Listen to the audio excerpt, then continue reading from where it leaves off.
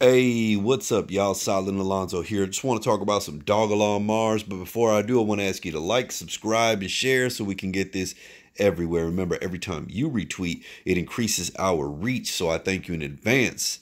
Now, man, these markets are just insane. I've been watching them, and I've been trying to take advantage. You know, I'm an opportunist. When I see it dip down like this, I'm just trying to secure my profits now by buying low, and then I could sell them high.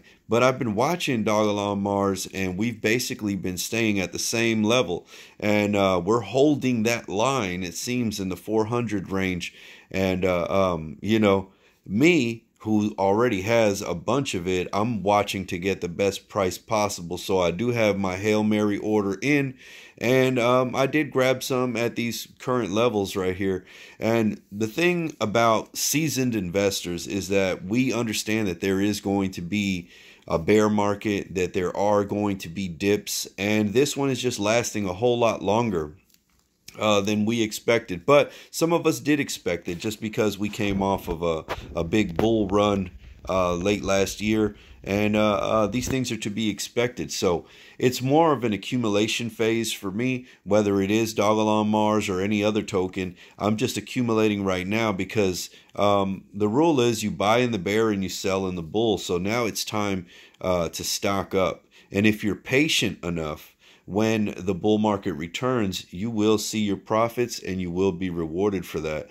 So hold strong and stock up, and you know, eventually the day will come and these low prices will be a thing of the past. I still remain confident. None of the basic fundamentals have changed. If anything, they've improved. We've got the NFTs. The NASA tweet still exists. The Methuselah Foundation is creating a bunch of utility in the background. And all I can say is stay tuned. And if you aren't in the elongevity Discord, I recommend that you go in there. I may not visit as often as I should. I'm just very busy these days.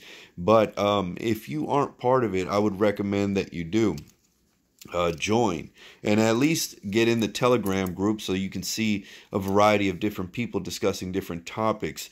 One of the things that I did come across in the Telegram group is that there are a bunch of people pushing a airdrop. Now, I looked into it, and basically any Elon airdrop that you see is somebody trying to scam you. And just be careful with that. Also, I've got to get this out of the way because we've had a lot of fake profiles impersonating me in the comments. So if you're new, I mean, most people that have been doing this, they know when you see that WhatsApp, come contact me and this is and that. Hey, that's not me. That is somebody trying to scam you, trying to probably get you to connect your wallet to something that you're not supposed to connect to. And fair warning, it is not me. If you see them, report them.